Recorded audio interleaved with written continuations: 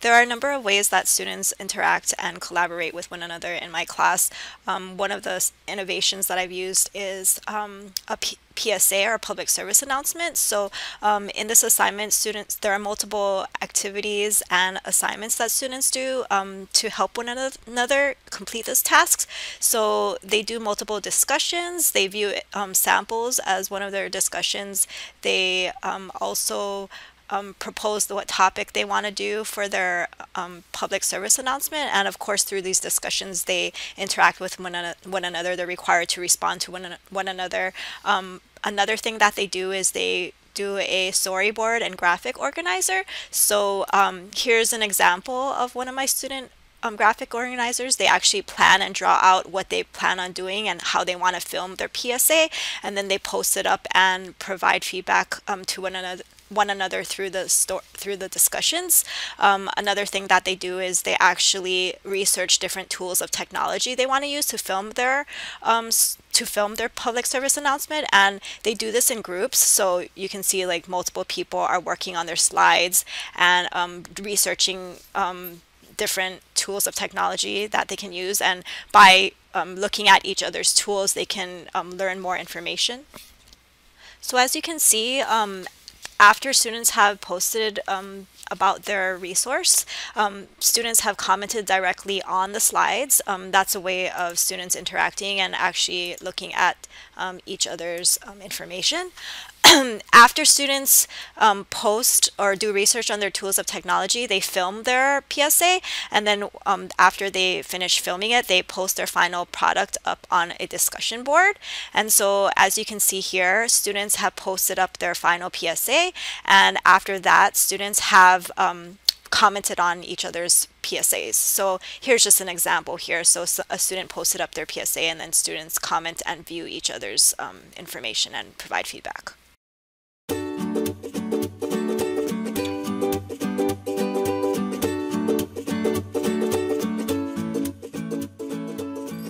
So there's a wide range of ways that I promote communication between me and my students and students with to students. The first way is I post many announcements letting them know what's coming up, what's due. Students are able to email one another, but the main way is through their course content. So it's basically a website where I post all of the information that they need to complete the work. The main place that students should go to is the schedule. So the schedule is basically what tells students what is coming up and what's due. When students click on the URL link based upon the date of which their assignments are due, it should take them to another page. The page will tell them what's due, and they can click directly on the link. So as you can see, discussion 1, through discussions, many students are able to communicate with one another. So here was my first discussion. Students were able to post about who they are, and students are able to directly comment on each other's slides, as well as learn more about each other. Through the Laulima forums, students are also able to communicate with one another. So if you look over here, you will see a list of different discussions, and students will post a response as well as comment upon one another's. And lastly, students also post up their essays here, and students provide feedback on each other's essays. So here's an example of my comments on discussions, and then here's an example of my feedback on students' essays, and students are able to directly respond to some of my feedback, or they directly are able to make revisions to their essays based upon my feedback. So there we go for communication.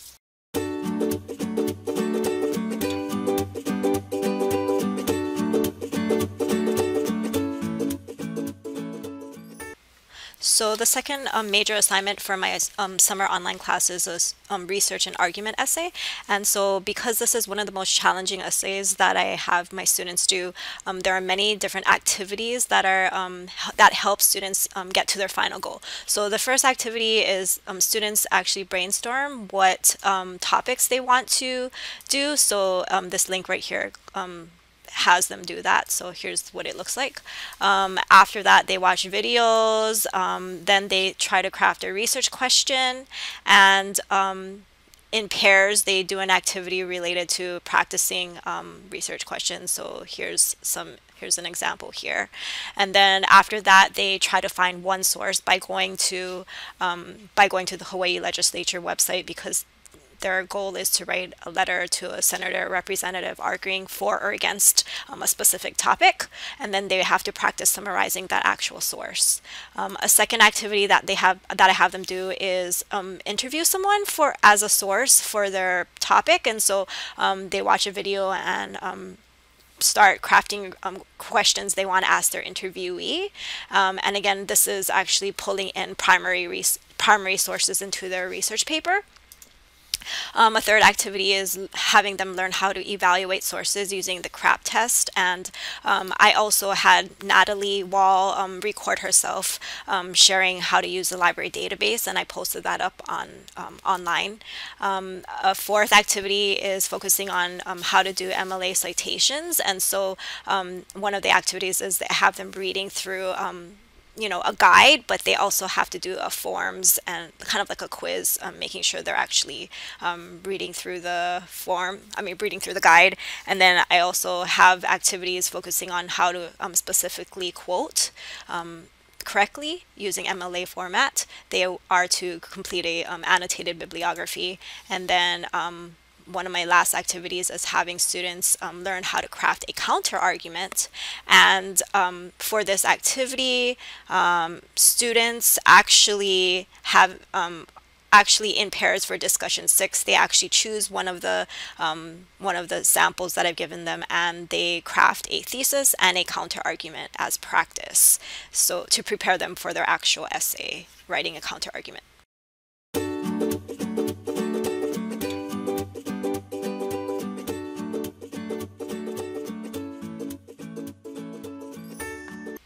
I worked really hard on making sure that my student learning outcomes align with my activities by doing this 4-step course design process with Rachel Inake.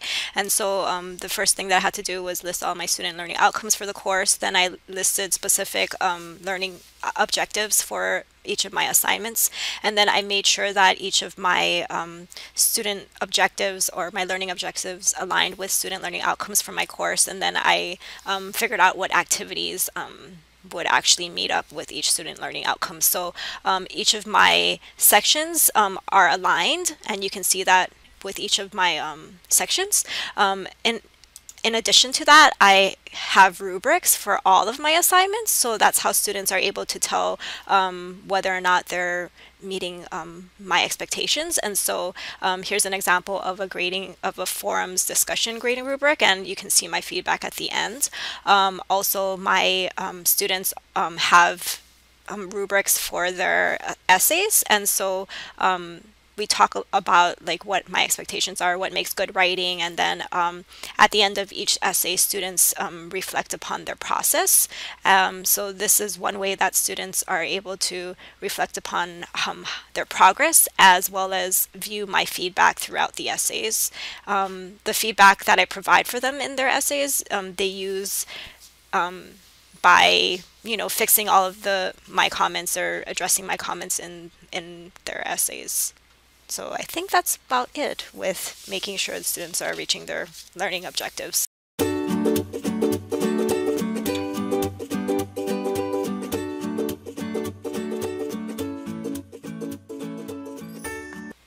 So there are a number of ways that I support student learning. The main homepage for Laulima has tabs where students can access different parts of the course. The main way that students access it is through the course content, and here is where all of the course information is provided with clearly aligned tabs that students can click on. So the first thing that I always have students do is look at the syllabus. On the syllabus, there are a list of resources available for students. There's even a section that asks whether distance learning is for them, and outlines my expectations for an online class. There's also a list of resources and accommodations that students can seek throughout their term as a student in the course. Another tab that I immediately direct students to is the FAQs section.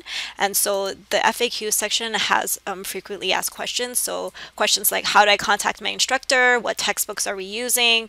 What's the best browser for this work? How do I navigate through the course content? And so this is a video that I've created which takes students through the whole course content and how to navigate it. Where do I submit my assignments? How do I access my pre-made Google documents? So I have students type all of their essays on Google Docs, and so I pre-make them, and so I want students to be able to access it, and so I also created a video showing that. How to get an A in the class, and then what do they do if they have technology problems are all listed in the FAQs section.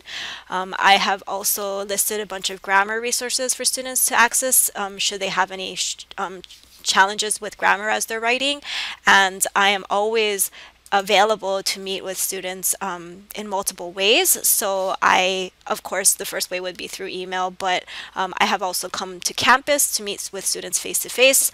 I have also done Blackboard Collaborate when we had it, a virtual office.